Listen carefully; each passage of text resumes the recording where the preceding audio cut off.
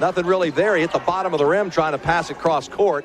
And back-to-back sloppy possessions for the Blue. All along, Boykins for three in the corner. He'll nail that every time if you leave him that wide open. Here's when they trail. And that's the situation we have tonight. Here's off a pick.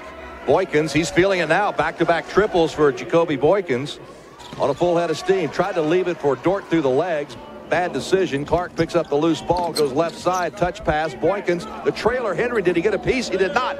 Boykins knocks down his third triple of the game. It was 15-15. It's now 24-15 Blue. Then here's a turnover, chance for points for the Vipers. McDowell White goes behind the back to Boykins. Not sure he had to do that, but it was sweet looking. Cuts him off momentarily. Hook shot no good this time, but the loose ball comes back to Blossomgame, finds an open man on the right wing for three, and it's Boykins who has his fifth. I'm making his fourth made three of the game. Time with four in a game, but it's the fifth time he's had three in a game. Here's Maker in the game, gets a steal. That's Thon Maker's brother, Matur, against Boykins in the same spot. Rebounds, 4 assists, 5 of 8 from three-point range. Pretty good night. Inbounds play, three on its way. Got it. Boykins, now he has his fifth three. Maker has the rebound.